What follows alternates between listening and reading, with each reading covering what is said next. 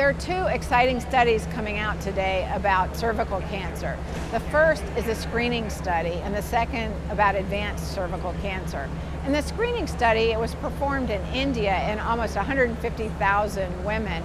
They were randomized to either get education or to get screening every 2 years 4 times. And this study used vinegar, and it found that the mortality was reduced in those patients who got the screening. It's a very long-term study with long follow-up. The second study was in those patients with advanced cervical cancer. And in this study, it showed that bevacizumab actually improved survival when added to chemotherapy in those patients.